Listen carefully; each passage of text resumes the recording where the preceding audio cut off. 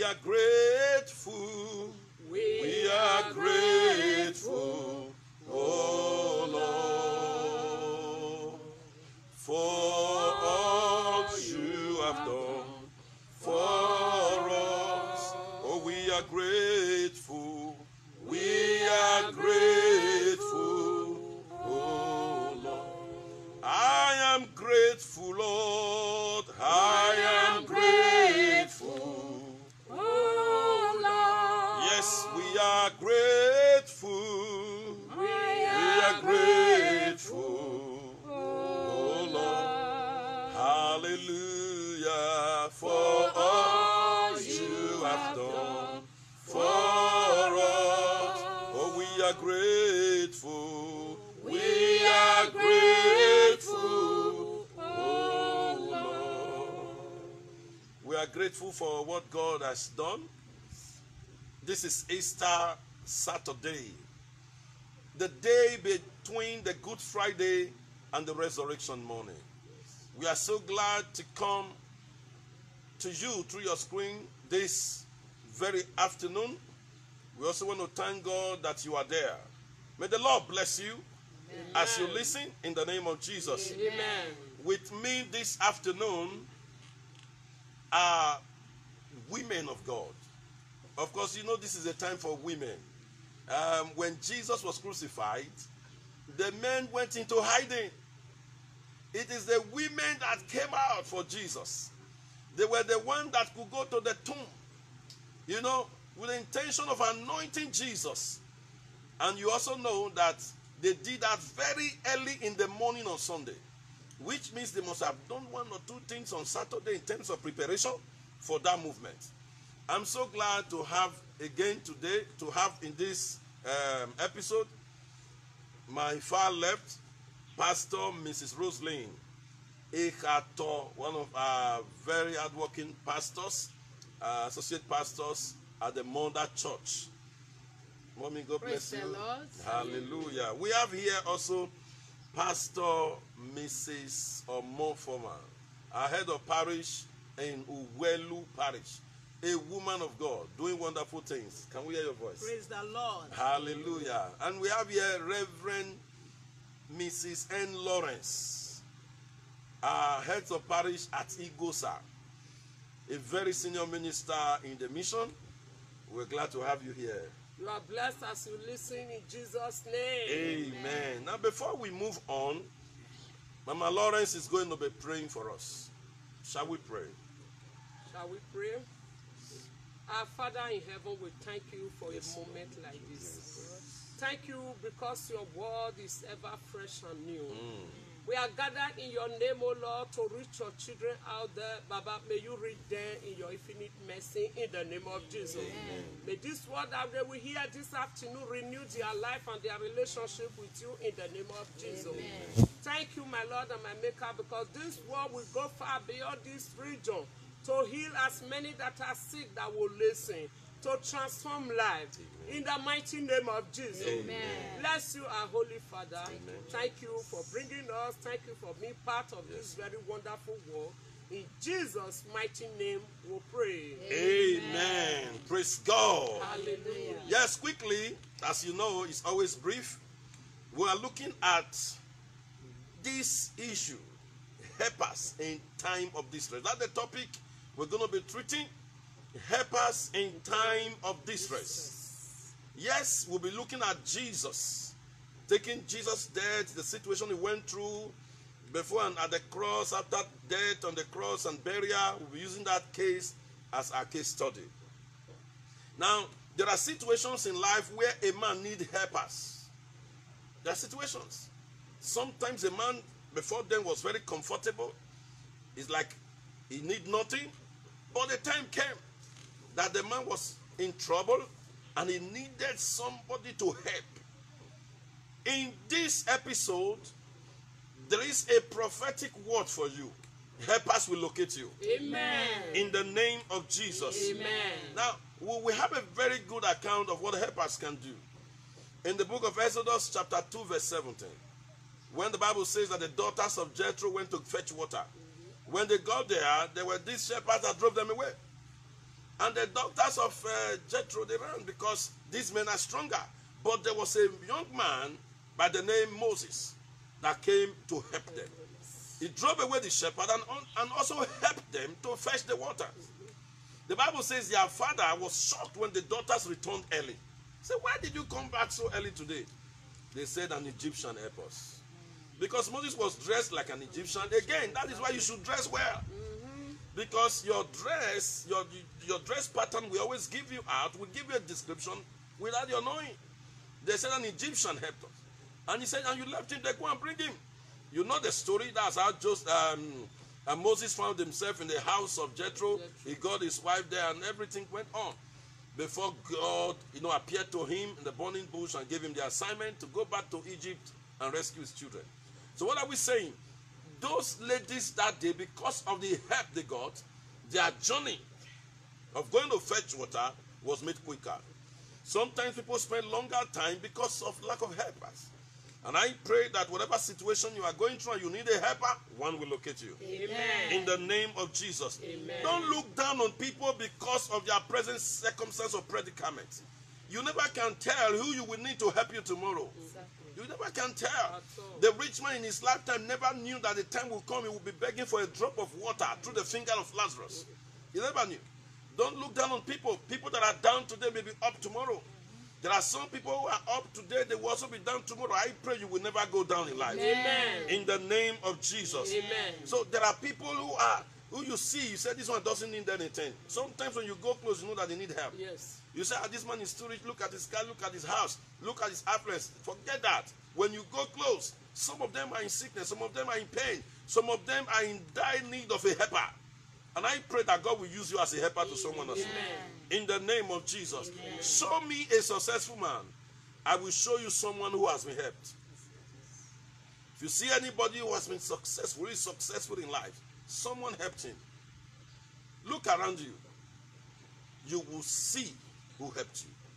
At one point or the other in life, you will see who helped you. And if you did not see anybody as a helper to you, see God. See God, because that is what Nebuchadnezzar, was ignorant of, and he suffered for it. He saw the greatness of Babylon, and he said, I did all this by myself. And God said, you? He said, is this not great Babylon I have built with my own hand? And God said, what? You built Babylon? I gave you strength. Deuteronomy said, I am the God that giveth thee power to make what? Whatever you think you possess, my dear, it was not through your strength. It was not through your power. God gave you grace. God made it available for you. You are enjoying more than others because God made it so. Exactly. Don't ever be carried away with the level of success you've achieved. God, He's the one helping you. Some people will say, I don't pray, I don't go to church, yet things are going on for me. Sir, someone is praying for you. You may not know. There are some men, they don't know that for their sake, their wives are always on their knees, praying for them. But they brag around, they say they don't go to church, yet things are going on fine. Good for you. But no, someone is praying for you. Someone is helping you on our knee. And that's why things are going on fine. So if you don't see anybody around you as a helper, sir, see God. Because God is the one helping. It is well with you in the name of Jesus. Amen. Okay? Now, if you can't see any physical man, you will be able to see a spirit being. And that's God. See, the Bible says God is a spirit. God is a spirit. And the spirit rules over the physical. We have seen people who were sick and something drastic happened. Right there while they were on the sick bed, they saw the move of God. Entered the room. And before they knew what was happening, sickness was gone. Only for the doctor to come in and say, what happened? What happened to you? He said, I don't know, but I'm here. But see the revelation I saw. We serve the God that is a spirit. You don't see God. But His presence is always with you. His presence is always with you. Well, so that we don't digress, at some point in the travail of Jesus, in the process of paying the price for you and me, at some point in that terrible journey, Jesus needed help. Amen? Now, let's hear about this man called Simon the Cyrene. Jesus was arrested on Thursday evening. He was grilled by the chief priests and others throughout the Friday night. And that Thursday night, thank you. And then on Friday morning, he was led to Pilate. Of course, you know the story. I've dealt with that in recent, life messages. Okay, after all the maltreatment they gave to him, he was made to carry a heavy cross. The soldiers themselves could see that this man is weak. Yes. The soldiers themselves could, they could check the distance between where they were and Golgotha, where they were going, where Jesus was to take the cross to. And they could assess that this man can't take this cross to that place. Look at what the Bible says in Matthew 27, verse 32. And as they came out, they found a man of Cyrene, Simon by name. Him they compare to bear the cross. It wasn't the man's intention. The soldiers compelled him. Listen, some helpers are compelled to help. And I pray for you, any helper that has been assigned to help you, that is foot dragging, that is not willing, he shall be compelled. Amen. In the name of Jesus. Amen. So it was this man that helped Jesus to carry the cross. He lifted the cross. It wasn't easy for him. He carried the cross while Jesus staggered behind until they got to Golgotha. The man finally took the cross there. But it was with that same cross our Lord Jesus was crucified. Now, he has been manhandled. He has been insulted. The crown of thorns has been forced on his head.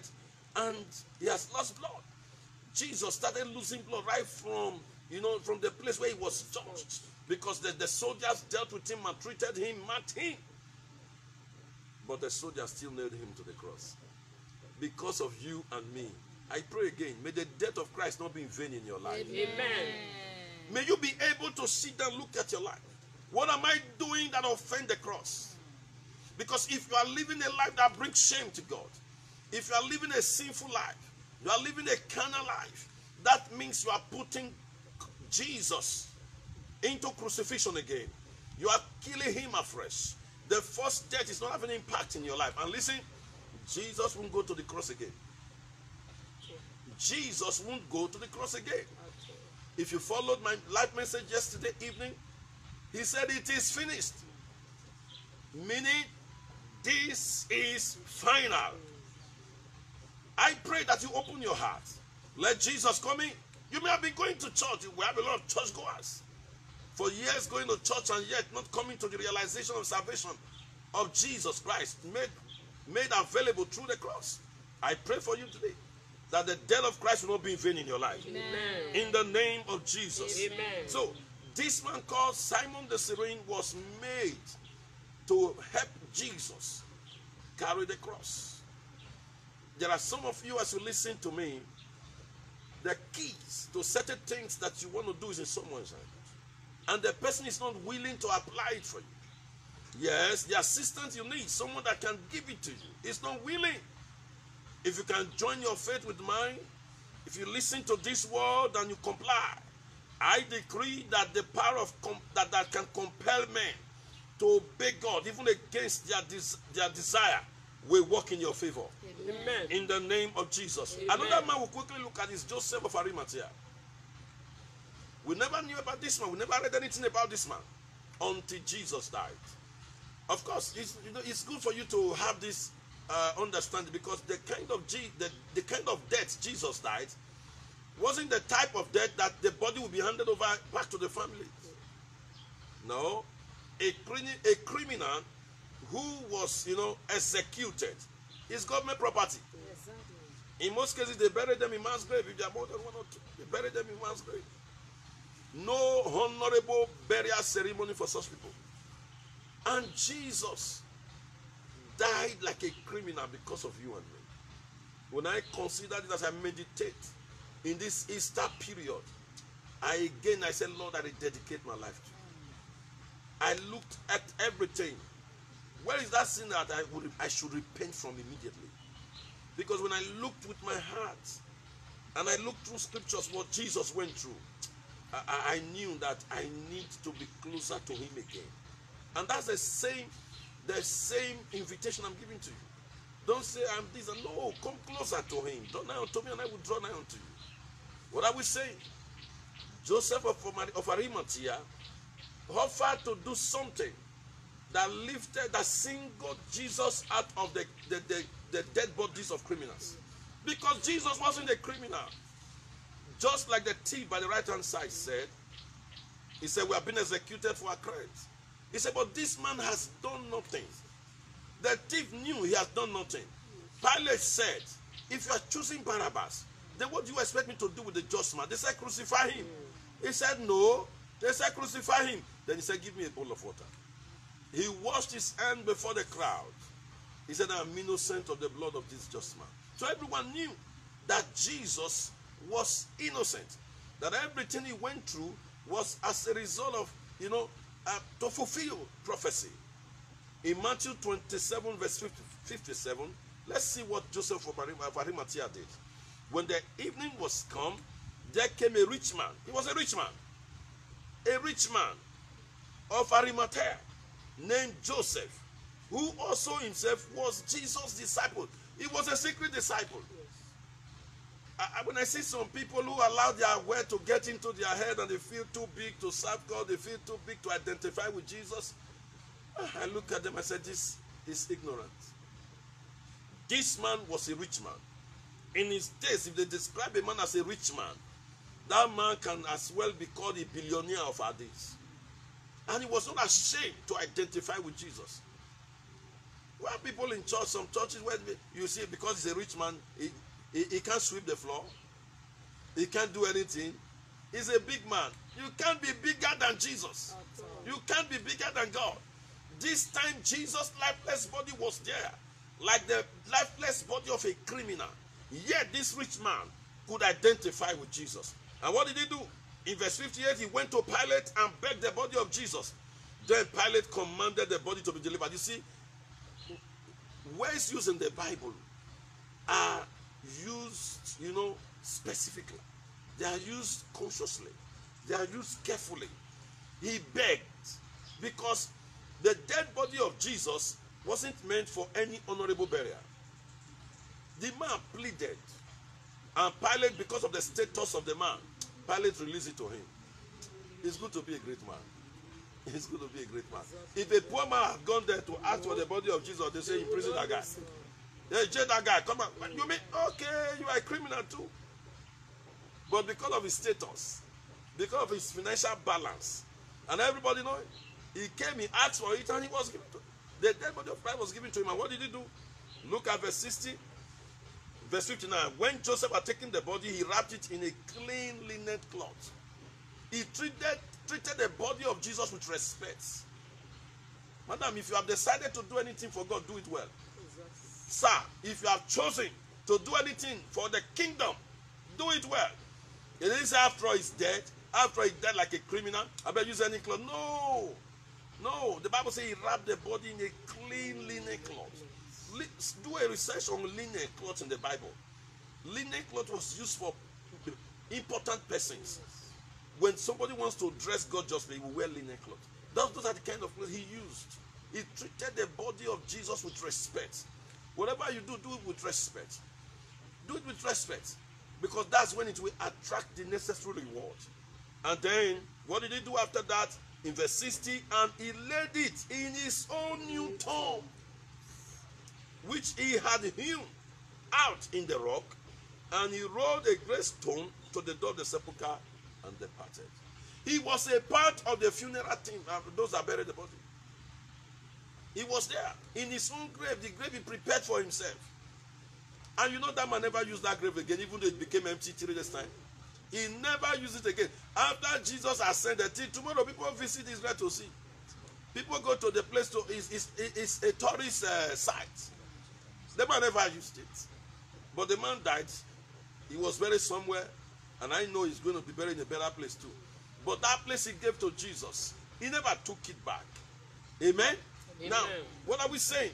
At that point, the body of Jesus needed help. He was dead.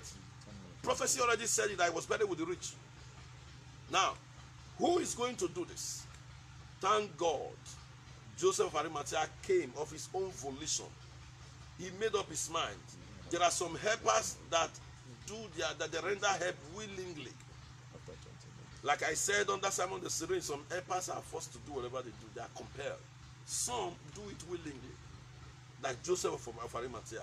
He offered to help willingly. He pleaded for the body, got the body, treated the body, were buried the body.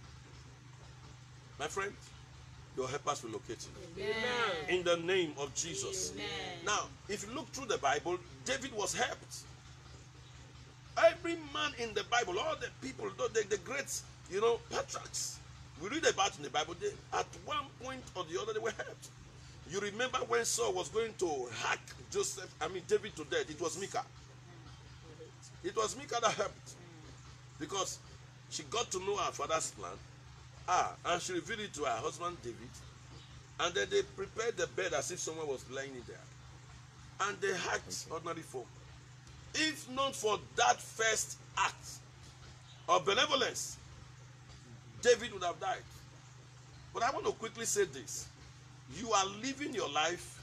You are an emblem of prophecy. There are certain things God has said concerning you, and it must come to pass in the name of Jesus. Amen. You are not just a prophecy. Your life is not just by accident. Right in your mother's womb, you started winning the battle. From your mother's womb. The day you were born, even when your eyes were shut, they were shouting, Siwo, but you didn't know what was happening. At that point, you have started winning victory. Winning the battle and getting victory. Because people came to greet you as a day-old baby that didn't like you. There were people who visited you and your mommy in the hospital, even when you were just like, a lifeless person. A baby, less than a day, 2 days. There were even situations where they handed you over to your enemy. And your enemy carried you, but couldn't kill you. At all. Is God not good? God is good. God is a good God. Amen. So today, I inform you again that you are acting out prophecy in your life. And my prayer for you, the ultimate that God has destined for you shall come to pass. Amen. In the name of Jesus. Amen. Only God can help you. In 2 Kings chapter 6 verse 27, the Bible says, and he said, if the Lord do not help thee, hence shall I help you. That was a king. When there was famine in Israel, it became so worse that women were eating their children. And as the king was passing, a woman shouted. One of the women that ate their children. He said, oh, king, help me. And the king looked at her and said, if God has refused to help you, who is me to help you? That's a king talking. So every help you've received is from God. Because if God does not help, no man will help. I want to pray this prayer for you. And as I declare, I want you to know that it's for your good. Your helpers will locate you. Amen. In the name of Jesus, Amen. receive forgiveness from helpers that you have offended. Because some persons have offended their helpers.